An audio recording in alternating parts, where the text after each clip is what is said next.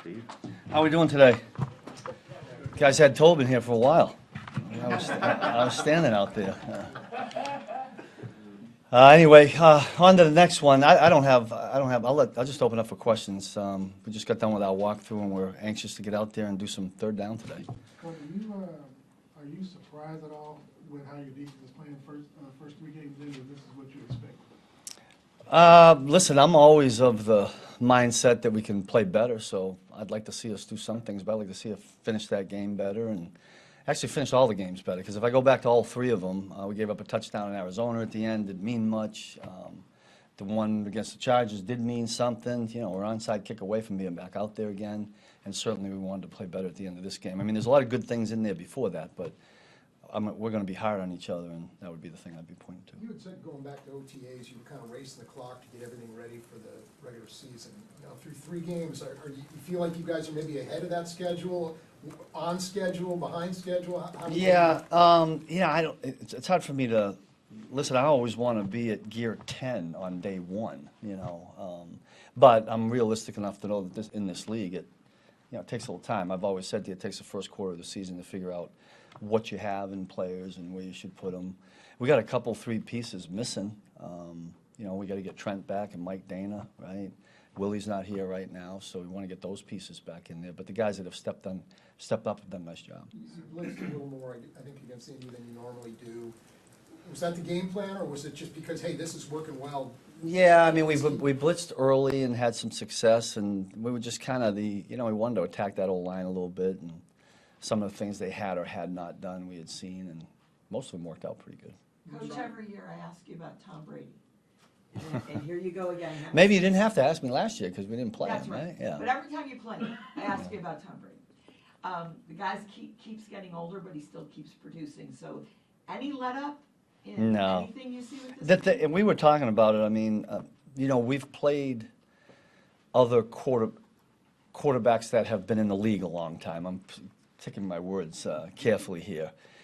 And normally you'd see a drop off in arm strength, or they don't throw it to the sideline, and you can pack it in, et cetera, et cetera. Not so with Tom.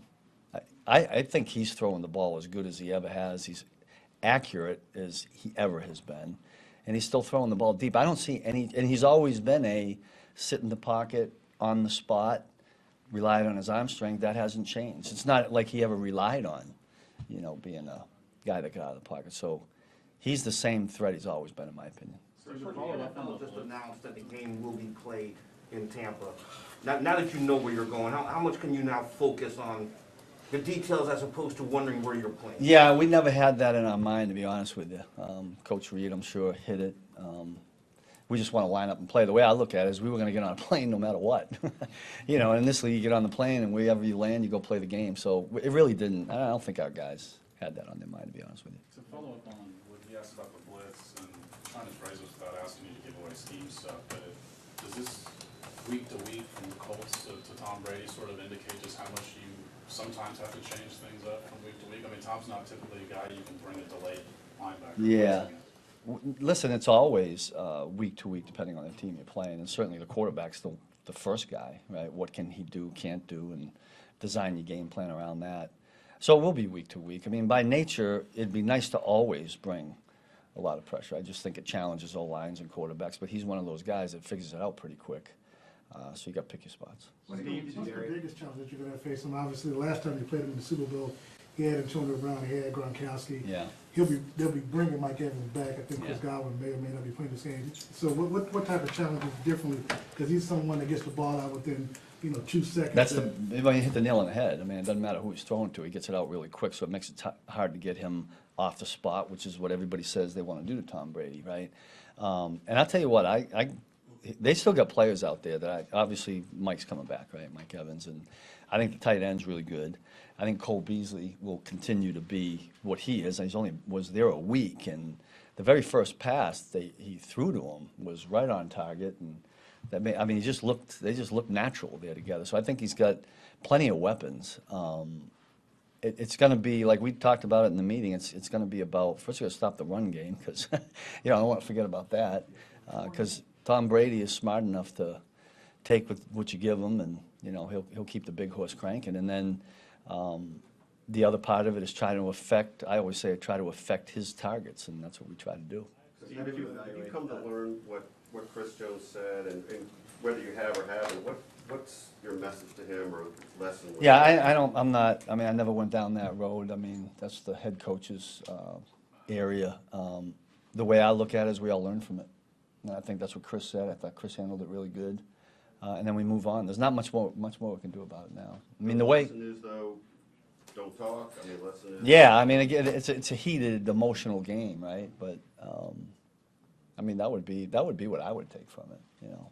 How did you evaluate Darius Harris? What did he do Yeah. well? What can he do a little bit better? I'm glad you brought him up. I thought he did a really nice job. I mean, I'm really happy for him in the years he's been here, and it's been like this, and then he gets an opportunity to go out there, and he knows he's going to play 60-some-odd plays in the game, and I thought he played real effective. I can only think of one play where I think he could have been better on, and he works really well with Nick. Like, they're both really intelligent players, so they work really well together. I know he's played for you some in the past, but that's been a couple of years. Did you learn anything Talking about him? Darius? Yeah, did you Yeah. learn anything about him specifically on Sunday, or? I'll tell you, I'd say no only in that because I think he's been on an uphill trajectory since this whole training camp off season. I just have seen a different man, even when he came back, working out the whole thing. It's just, he just looks, he was different before, and I kind of expected him to go in there and do a good job, and he did. He really did.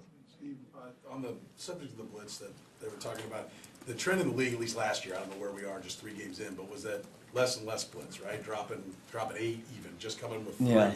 Is that, are you the changeup to everybody else's fastball when you do that? Is that something you take into account when you're scheming that the rest of the league is coming with less and dropping more? Yeah, I don't get into league trends, to be quite honest with you. I just, sometimes you can fall in a trap there. I think it's more about the guys you have, what you can and can't do, and then the people you're going against. I don't know, I haven't studied it either. But part of it's probably because of these quarterbacks get it out fast, and they're all athletic.